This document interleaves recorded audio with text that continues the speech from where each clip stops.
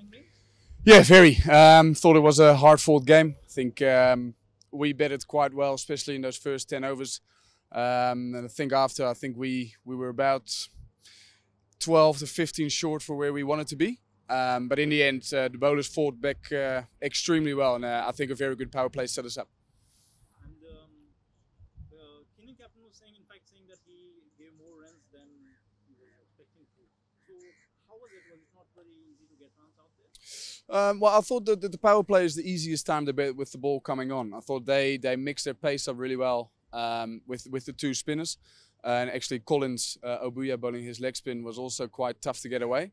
And I think after that we sort of trying to look to play with the wind a little bit too much, where I thought we lost a couple of runs where they played still 360 around the ground, and you can see you can even score against the wind. And do you think getting those early wickets actually clinched the match for you? Well, I'm not going to say clinch because, you know, in T20 a lot can happen. Two guys just need to bet well to make sure you stay in the game.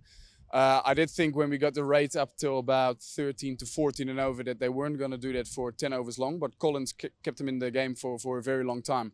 But also credit to our bowlers who stuck to their guns and actually bowled very well under pressure. Do you think they had a chance later on when they were batting, or were you confident in the second half? Well, they're always in for a shot. I mean, at that stage when they're taking it very deep with only 4 overs to go, with they're needing 14 and over. I think if they get 1 or 2 big overs still at that end, when the guy set on 60 can still score an over of 20, that they would get him really, really close to the game. But then again, when we bowled that over, I think it was Fred Klaas who bowled the 17th or 18th. Getting 2 wickets, of which one of the guy who got 62 with a brilliant call and bolt, that set up the win for us. Then I was confident we had the win in the bag.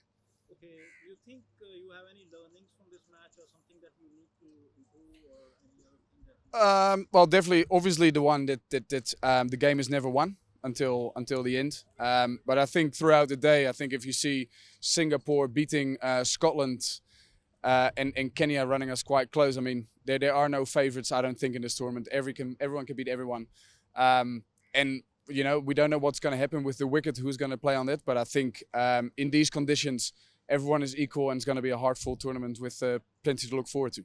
So you think it's been a good start to the tournament? Well, I don't think the tournament could have asked for anything better. Obviously, for us, the result goes our way, which is great, going 1 from 1. And that's getting close to our target of trying to win 6 out of 6 in the group round.